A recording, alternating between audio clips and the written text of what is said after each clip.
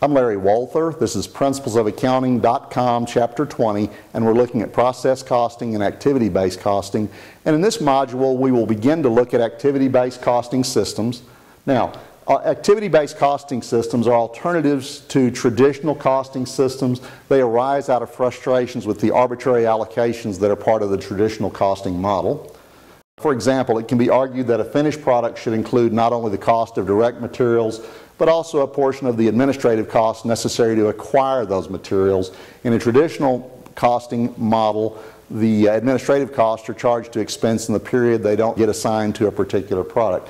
Conversely, we may have the cost of a plant security guard. In a traditional costing model, that guard is part of factory overhead, which is allocated to all of our production. However, it can be argued that the guard will be needed whether or not any production occurs, and thus there's a question about why assign or try to determine the cost of that for our productive output, that there's some kind of mismatch that may occur and cause some distorted decision making as a result. So activity-based costing, it seems like it's a fairly complex process, and indeed this first video may leave you a bit confused. The second video, when we start to introduce an actual example of activity-based costing, will probably clarify the concepts introduced in this particular video. But for now, just follow along as best as you're able. Activity-based costing divides production into core activities.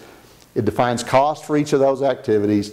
It allocates those costs to products based on consumption of the activities. Products are charged with the cost of manufacturing and non-manufacturing activity, and some manufacturing costs don't get assigned to production at all. Therefore, a product is only charged with the cost of the capacity utilized. External reporting must continue to be based on traditional costing methods where inventory absorbs all of the manufacturing costs and none of the period costs. Therefore, activity-based costing, or ABC, may produce results that differ from those required under generally accepted accounting principles. Therefore, ABC is supplemental to external reporting and used primarily for internal decision-making purposes. Activity-based costing is in all likelihood more involved than traditional costing methods. The process of engaging in activity-based costing is at least simplified by computer technology, of course. For a single product company, there's probably very little difference between traditional costing and activity-based costing. It's where we get into multi-product settings where we have some differences that may result in our assessed cost for products and the decisions that follow. The arbitrary allocation of costs can make or break the perceived profitability of each product or service. Therefore, a proper and full cost assessment process, such as may be prevalent in an ABC system, becomes quite important. This is simply a slide reviewing traditional costing. There's nothing new here. On the left are our resources, material, labor, and overhead, which are traced or allocated to our products and services. And as a reminder, our non-factory selling and administrative costs, they are period expenses in each period as incurred. This will be in direct contrast to the method we'll use for activity-based costing. Activity-based costing entails engagement with certain terminology. Cost objects, first of all, are broadened to include not only products and services, but other things such as customers, markets served, and so forth. Cost objects consume activities, and the activity driver is the event that causes the consumption of an activity. We'll see how this works here in a moment. Activities drive the need for resources and are thus said to be resource drivers. For example, each customer may receive a catalog. Preparation and distribution of the catalog is the activity that is being driven by the number of customers. So customers are our cost object. The activity is the preparation and distribution of the catalog to those customers.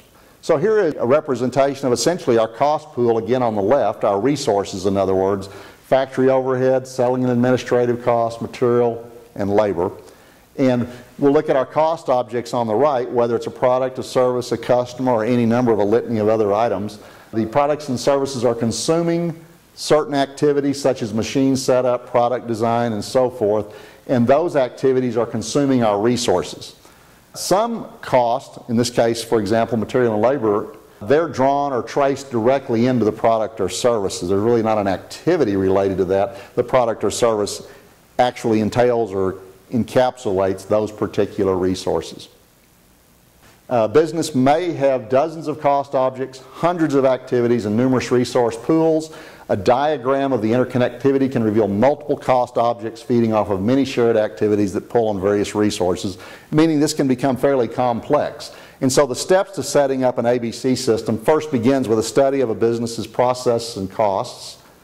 We look at our activities. We identify the activities we have. Activities can be subdivided into categories such as unit level activities, where there's a one-to-one correspondence with a unit of output, batch level activities, which relate to one or more units together, product level activities, which are carried out at the product level no matter the level of production, customer level activities relate to each customer independent of the volume of goods and services provided to the specific customer. Market level activities relate to the number of markets in which an entity operates, independent of the number of products or customers in that market. Entity sustaining activities relate to an entity's ability to operate independent of business volume.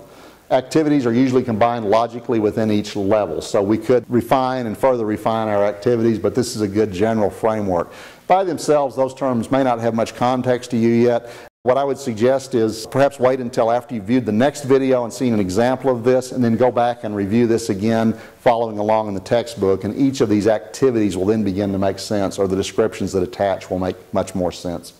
Okay? The next step is to identify traceable costs, that is, costs that are directly traced that don't need to be allocated to a product, such as direct material and labor in an end product, or the printing and postage associated with a catalog. Those costs are assigned to a related activity cost pool. We would assign the remaining cost to activities. For example, the cost of an industrial engineering group that just sets up machines would be assigned to the machine setup activity, which is then reallocated to the products. Some costs may not be allocated at all. They shouldn't be ignored, but they don't need to be allocated to a particular product or cost object. The next step is determine the per activity allocation rate. For example, if the cost pool for catalog preparation includes $500,000 and 200,000 catalogs were produced, we would finally come up with a cost of $2.50 per catalog. We apply those costs to objects in a very logical fashion, utilizing that activity allocation rate that we just calculated. And here's a diagram now of the steps to setting up an ABC system. Study our processes, thinking about the cost we're incurring and the activities we're engaged in. The cost we will then assign, if they're attributable to a specific activity, we'll assign those costs to the activity pool to be matched with the activities to come up with our per activity cost allocation, which flows to the cost object. Certain other costs are directly traceable to the cost object, such as material and labor. And other costs we're not able to trace or allocate at all, and I say they're unattached but not to be forgotten. And so this is the general framework, this is the step, this is the model of activity-based costing. In the next video it will begin to make far more sense when we look at an actual example of this in practice.